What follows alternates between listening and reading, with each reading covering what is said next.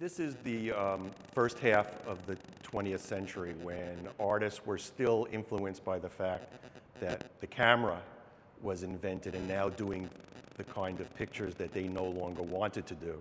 So they were trying to expand their vocabulary to be much more about the language of painting and being creative with that language.